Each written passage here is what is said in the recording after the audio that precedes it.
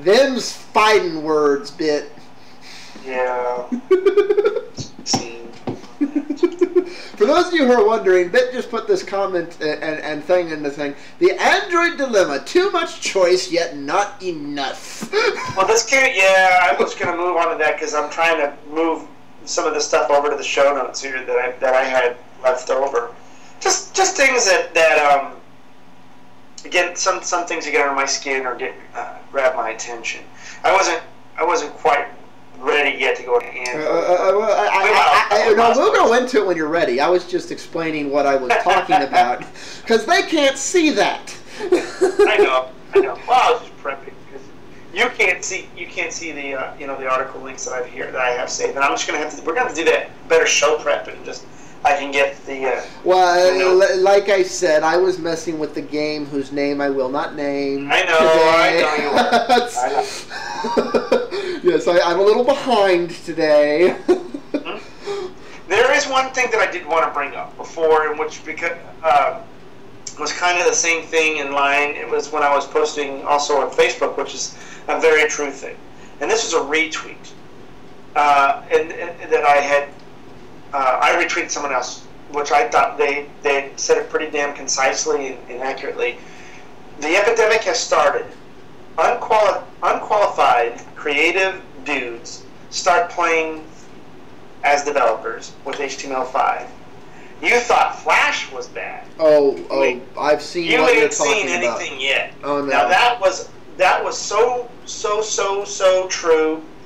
I just loved that tweet. I love that. That's why I retweeted it. Because I'm so sick of this open standard and Flash is terrible. I don't know why. I always find myself. I am probably the least, or have the least use for Flash, and used to try to program against it. But then I'm the one fighting for it, and the reason being is because I fight for user choice. And really, what's ubiquitous out there? I'm not fighting I don't like consensus as much because in all of my history, consensus is so damn slow. And I've dealt with HTML standards. I've lived most of the HTML standards already. And the thing of it is that least common denominators aren't always the best. So let's leave some proprietary in there and stop making it a zero-sum game argument. And if you think Flash is bad here and X, Y, and Z, it's true. What this tweet is saying, just wait. It's already happened. You're going to get this crappy HTML5 crap up there. It's going to run up your CPU. And then we're going to, just like we're already having these WebGL problems. Well, okay, here I do not fight against HTML or Flash for anything. However, and I like a lot of the things HTML5 offers. I also, as somebody who works in the frickin' web industry, know exactly what the fuck HTML5 is and all this shit. And this comes down to something that both you and I agree on, which is you don't know how to code. The reality is, what most people are doing when they use JavaScript is they're using somebody else's cookie cutter JavaScript. God, you want to talk about things that waste system resources and cause loops and bloat and other crap. Oh my God. And that is going to be because writing HTML, a good HTML5 wholesome experience, what we call the HTML5 experience, is not just knowing HTML5. It's knowing HTML5, it's knowing how to actually write JavaScript. It's knowing how to write on the three frameworks that are developing around, one of which is JavaScript, knowing how to write the PHP, MySQL, the LAMP backend to run your front end. That is the HTML5 app cornucopia experience. In other words, actual frickin' software development that just happens to be largely web page centric. Here's what I'm going to get at. All what you said is true to the point. But even like using these canvas models or WebGL, what have you, and misappropriating resources or however, which is not going to be as extensive in the markup. Actually, I disagree adamantly, because what's going to happen in the future versions of things like Dreamweaver and so forth is... Wait, I was going to get to that. I wanted to get to that, actually. Yeah. Because I think you're going to hit on that point. Here's my thing about HTML5 versus Flash, and somebody may disagree with it. But, all right, Flash is built like from a tool set that Adobe provides, and then people do with it what they want, and sometimes produces very crappy code, and there's a lot of crappy Flash out there. But I can take you to totally 100% Flash websites that use, on my Macs, even my son's Mac, and from mid-2000s, a G4, where its processors aren't even maxed out on these Flash sites. As a matter of fact, my son's G4, his homework utilizes Flash, okay, for his school, and it doesn't do crap to his CPU processors, right? But I can guarantee you, I can take him to a website that would juice his machine, juice my Mac Pro and my other Macs in the house, Windows machines, what have you. But my circles, and the reason why I'm bringing up Macs a lot is the circles that I'm around usually are Apple-centric, and Apple-centric tends to be like very anti-Flash in that regard. And the thing that I'm going to say is that, well, we have Adobe, which is one source of, we could say that it's got a builder, it's a framework to build Flash. But what happens, just like you said, we have Dreamweaver, we have product X, Y, and Z, and then all these other products, which are all wizardry. Yeah. You don't have to do all this code that are now pumping Canvas-related, WebGL-related type HTML5 content that could all just be flat-out garbage. And instead of attacking one source, we are now going to be bombarded by a bunch of just garbage disposal things that are now fueling from multiple spigots rather than just one spigot the same ads that you hate, the same CPU clogging crap that you hate, and all this other stuff. So it's going to be, it's like I said, the grass is never greener on this side. I'm just advocating user choice, and I'm not saying HTML5 is bad or not, but I definitely have issues with consensus and usually standards that struggle and take forever, and arguments that go on, and it's not that I don't want it to happen. Of course I'll support HTML5. I've written HTML5, but to say that to support HTML5 in its nascency to spite Flash is another thing, and that's the problem that I have. I think it's ridiculous to spite Flash.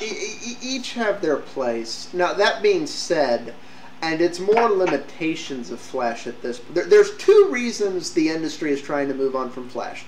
One is, in some cases, Flash is a hog. The other reason is limitations, some of which are true limitations of Flash, other limitations which are artificial. One limitation I can give you an example of: when you're designing a website today, because you have to take mobile and slates into effect, is Flash at this time does not integrate... I like the vector base that it has, though. Yeah. Flash? Yeah. Well, no, it has nothing to do with the resource hog. It just has to do with the fact that, for usability standpoint, it doesn't integrate well on most of these devices. Apple refuses to run it at all. Android doesn't always keep the Flash content integrated into the web page like it should be. The best executions of Flash on mobile are WebOS and BlackBerry's latest OS. They're the two best executions. They let the Flash content do what the Flash content was supposed to do. Stay in the page, execute where it's supposed to execute, and just be content. Well, sometimes I will say this, though, and this is to your point that you brought up before. Many websites, including Flash-created projects, are hard as hell to click, to click on and stuff like that. No, that's but I will say BlackBerry has done a damn good solution on it. I'm able to use my trackpad and also on the playbook where this actually becomes a mouse and you can click on it. But not everybody wants to do that. You know, people want to use their fingers. And, you know, well, no, yeah. Limitation one is some people just keep it from working. The other is the usability standpoint. Some of which are limitations of technology, but to a point more artificial constructs. It doesn't really matter at this point. It's a limitation which creates a bad user experience, which creates bad use. Absolutely. And I think even if we use vector-based within the canvas of HTML5, I think vector is the way to go. And those who don't know what I'm talking about, versus bitmap, vector is utilizing your CPU to let's say you have a button. If I make an image, it's a bitmap, and that means it's that size no matter what, unless I use detection to say, well, you're at a high resolution, therefore I'll go and hit another bitmap and now make you a larger area. But on vector, it'll calculate it automatically for you using your device's resources, and it automatically enlarge it without having to cache. This gets into the technical limitations. Vector is great at scaling. It sucks at search because it treats everything like images. So, and vector is not as detailed either. No, that's the other thing. So for scalability of UIs and user experience, why JavaScript and these frameworks may be more inefficient with resources, for being the balance between being more current technology friendly and allowing the scalability, they're a more efficient use of the developer's time at this point.